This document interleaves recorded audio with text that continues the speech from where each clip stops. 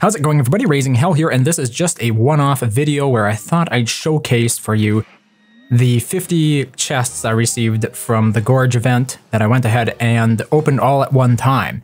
So unlike a lot of people who might have gathered this many chests over a period of a couple of weeks or so, I'm basically getting all these items in at one moment in time, and I thought that might help eliminate any variables that might exist in the algorithm that determines what you get. Now, that's not the only reason. Some people might be interested to see what I ended up getting from playing the Gorge, and this hopefully gives you an idea of that.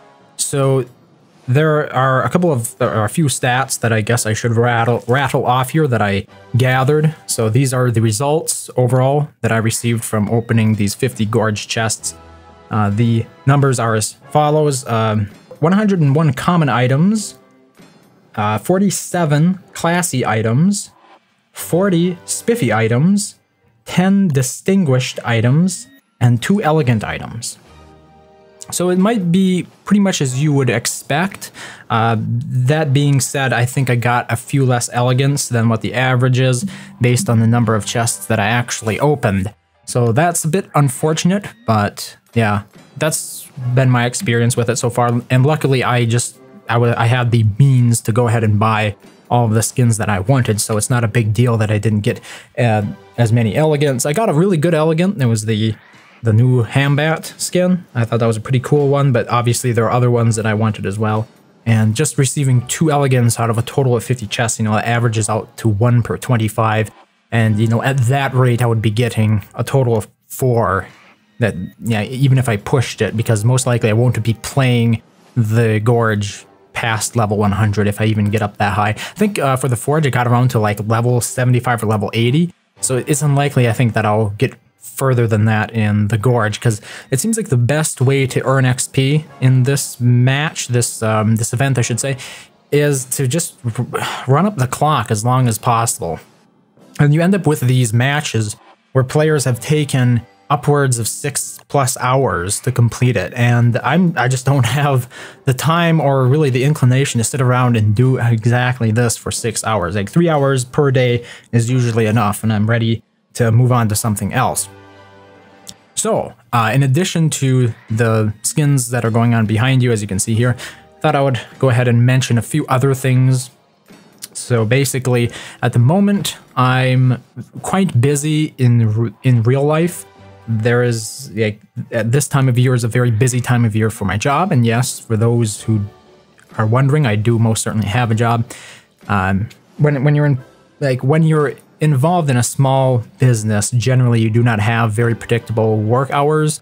So when demand scales up, you just work longer, and that's been requiring a good amount of my time recently. So this event was very poorly timed for me, because just about, I think the very day it started was also the very day that things really started picking up in terms of my time being required for job purposes. So I have not been able to dedicate as much time to the event as I probably would have otherwise. So you'll be seeing videos like this as sort of a one-off to fill time and whatnot, so that way there's always something going up, because I feel better personally when I'm putting up 1 video per day. Like, it's not just about putting new videos on the channel necessarily, but it gives me a sense of accomplishment to be able to put out 1 video per day. And the days that I don't, I generally start to feel a little bit more anxious, and if it goes 2 days in a row without putting out any video, then I become really anxious and it starts bothering me. So I feel this sort of pressure to put up videos, and I would like them to be something interesting. I'm not just going to put up random one-off clips, like without commentary. So I thought I would try to fill the space here and sort of let you in on some of the things that I've been working on outside of the Gorge itself. So recently there was a bit of a survey done. I shouldn't even say recently, it was a couple of months ago already. I asked you know, the people who are watching, for their opinions on, you know, what they would like to see from this channel going forward. And to be honest, like, there was a little bit of everything. There was not anything that really stood out, so I guess the good news is that I'm not necessarily doing anything really incorrectly. It seems to all be pretty okay. which is good news. And I'll probably be doing a little bit more on that survey, or making a video about that survey in the future to talk a little bit more about some of the conclusions that I drew from it. So I know at this point, this thing is sort of turning into, I wouldn't say a vlog because you don't see me in it, but it's basically an update of sorts combined in a video like this. Like, if you don't want to listen to me, you can always just mute me and you can still watch the stuff going on in the background. So in terms of like what happens going forward with the channel, I think it's by and large going to be pivoting more to focus on survival type games, and there will always be an emphasis on tutorial type videos. Those are most definitely the most successful ones, the ones that people are most interested in seeing, but they also require the greatest amount of work. And now you can hear an air conditioner in the background. Now normally I would just go over there and turn my air conditioner off, but we're at the point here where I don't have time to do that kind of editing.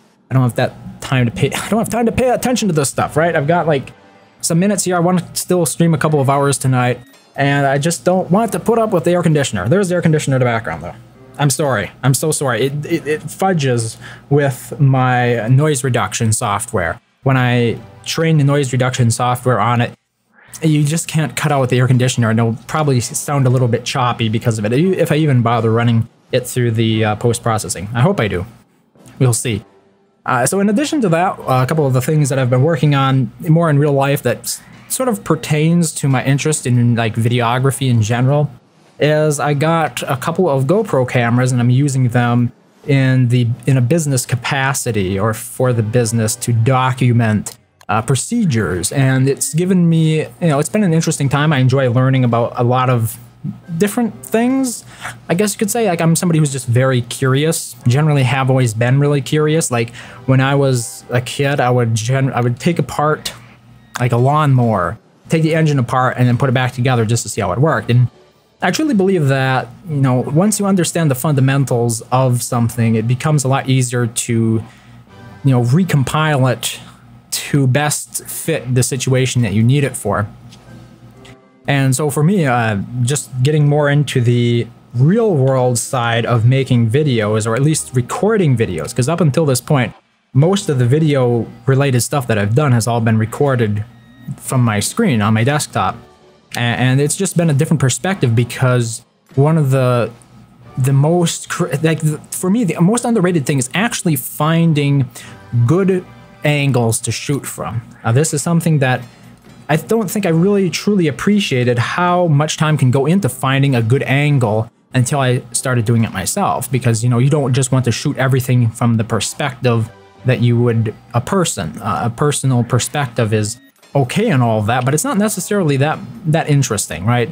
You need to take a look outside your own personal perspective to see things in a different light, to capture a different side of an activity or whatnot. And I think that's what's really interesting about it. So I got these couple of GoPro cameras, and there's a story in there of itself. So basically, they ran a deal on the camera that I bought like 2 days before I bought it.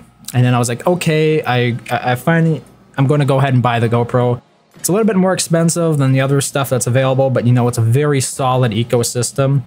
And it's got a decent amount of resale value if I decide to sell it later on. It's not going to be completely a piece of garbage that somebody just throws in a trash can, right? You got a GoPro.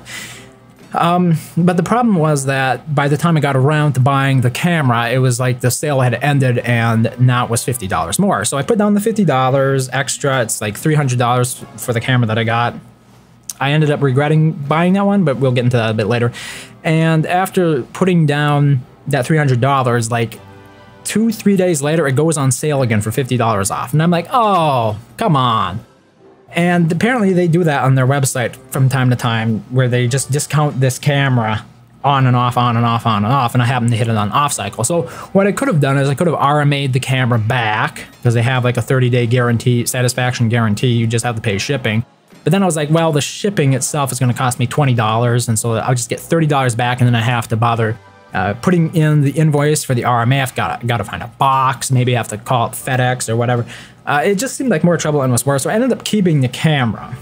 And the reason that I wanted the higher level camera, it's like $400 for that camera, is because it can shoot 240 frames a second at full 1080p instead of 720, and it can also shoot 4K at 60 frames a second instead of 4K at 30 frames a second, and it has its own dedicated encoding chip on it, which is supposed to be a lot more efficient than the one that the Hero 5 uses, which is the one I got. So just today, I went ahead and I said, screw it, I'm going to go ahead and buy another GoPro. So now I'm going to have the GoPro Hero 5, the GoPro Hero 6, and then I also have a GoPro Session that I just randomly bought because the people who I work with, they're going to find it a lot more convenient to just be able to clip something like a GoPro Session on their cap and walk around with that to record, as opposed to needing the entire harness that I generally use, because I have purchased a stabilizer.